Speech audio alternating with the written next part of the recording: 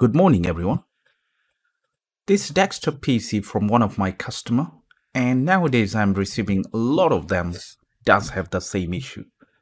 That is nothing else than overheating. As you can see, the ATX case is quite rich, comes with lots of fan, you know. But if you look into the CPU fan, that is quite poor. This CPU fan from Arctic, the structure, the physical structure, quite similar to Intel default CPU fan, okay, which is made from aluminum and not that effective. So another question is the Intel CPU fan is good enough to prevent from overheating? The answer is it's meant to be enough for the average user, but if you are a gamer or if you extremely do rendering videos and stuff or editing videos, then your PC has a lot of pressures, and that's why you have to think a little extra than the original CPU fan which one comes with Intel or similar to that. So today in this video I'm going to show you how simply with investing very less that you can prevent that sort of problem and solve the overheating issues. There are many options, but today in this video I'm going to go for the cheap one. As you can see, the original CPU cooler radiator that is made from aluminum. Okay, the aluminum is not good enough compared to brass or copper. So as you can see, that is the one Hyper H412R from Cooler Master. It cost about £25. Comes without any RGB or anything, but I feel that is much better in practical compared to original Intel fan which supplied with the processor.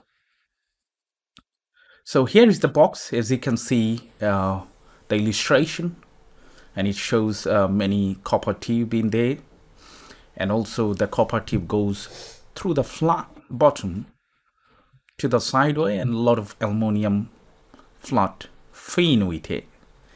And if I rating the actual fan, it's not that super great, but compared to original it's much better. Now let me show you how it looked like inside and what it comes with it. Okay, by the way, that is not a promotional video for this product, just an example. You can get any brand, any made, as long as it's similar, should be fine. Okay, so why I'm rating this one much better than the Intel original? The reason is, as you can see, the block is quite bigger and a lot of copper tube, which one can easily transform the heat from the CPU to the actual radiator, and the fan can blow the cool air, and it would be easy to clean without removing the actual cooler out of the ATX case. And the compressed air would be fine enough to clean it by blowing the compressed air into it or vacuum cleaner. So now let's install it and see how it looks.